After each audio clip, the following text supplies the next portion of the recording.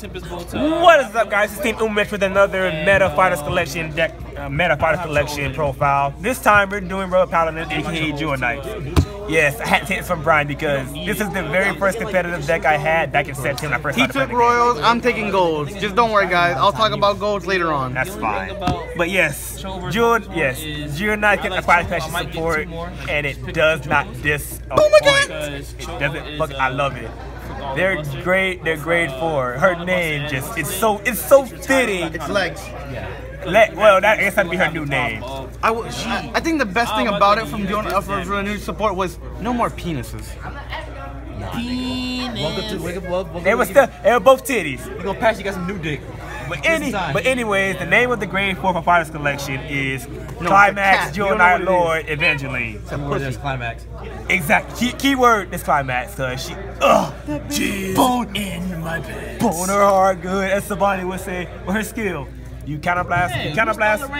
Once per turn, choose a G zone unit and your G-zone unit, flip the face up. If you have a Jewel Knight heart, you have 3 more rear guards, as Jewel Knights always have because of Puma Cat, and a bunch of other shit they have. I thought he was dying. You get all your Jewel Knight units get 3K power for each face up. Eventually, you have your G zone. So there are 2 ways you can play around with that. You can either go, well, I'm gonna flip a copy for a face up and give everything on my field 3K power, which could be your mid game play, or if you want to be a douchebag and just go straight up your final turn after this first stride. I'm glad he becomes a functional starter. Yeah, they do. Because I don't like the fact that he was once per turn, but then they're like, oh, here's your stride. Oh, you make numbers. Yay. So particularly speaking, on a first stride turn, she's giving everything 3K power. On the second stride, however, everyone gains 6K. No, everyone gains 9K. Keep in mind, if you flip up 2 copies, you flip up the first copy, that's 3K. On the second one, if you shot the second time, that's you can flip anything. No, you can flip anything. So when there's her, then you have 2 face up. So I mean, everyone gains 6K. Then the next time it's 9K. Just if you want to be rude, you can do it that way, but chances are the game's not gonna last that long. Because some people are roaches. Taco is a roach. Heel triggers. The issue is, but then you would wonder, what would they give them that would make Jewel Knight a hell of a lot better? They gave them Calling Jewel Knight Christine, who basically says she's called to the rear guard. You have 3 or more Jewel Knight rear guards. You reveal a grade 3 Jewel Knight. Call a grade 3 Jewel Knight to your rear guard. I'm not gonna lie, this deck is done. We don't need no more support. Then at the end of the turn,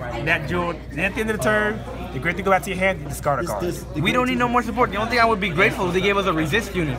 But even then, we're good. I mean, they gave them the search power they needed to get to any grade 3 they want. Now, not only that, it's giving them the stride fodder, and on top of that, it's giving them the extra attack.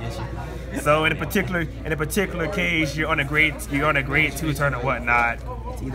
We'll say we'll put out a random grade 2 just for the Vanguard purposes, just for purposes, whatnot.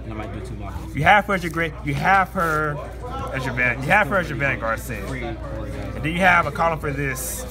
You swing, they block it. You give all effects out here. You swing, he hits. You call out the new grade. You still need one more. It's 1, 2. Yeah, you need one more. Right. That failed. What you would do is have a swordman right there. Have a swordman. I'll show you the combo. So you call outwards. All right. So this is the field. You call this first. Scale. Can I get the one that gives 10K? So you have 3 right here, right? No. This is good. Call skill plus 10K here. Now, swing. You're gonna hit because this is a 19K column now. If they're a grade 1 or 2, unless they're a 10K vanilla, it's gonna hit. So, unless it hits a 10 and a 5, which is okay, whatever. You soul blast 1, call another grade 1, call another one of these, skill, rest. You can either give 10K to Vanguard or 10K over. By the way, his skill goes off. So you can actually make him 12 in case you want to give the 10K here. You get a full board.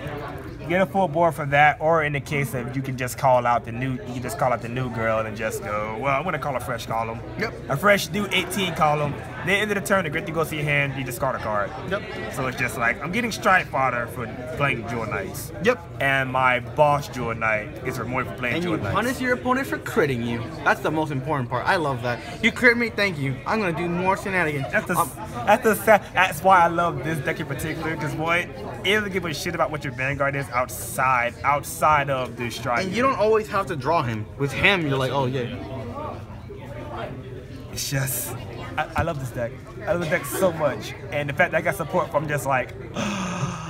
Rutgers Dual Knights on Sanctuary Guard. Goddamn right I am. Stay your paws off my triggers and my sword, you bitch. I got him already. I will kill you. Meh. Okay, let's see you, Mr. Signing out. I gotta go kill Brian. Meh.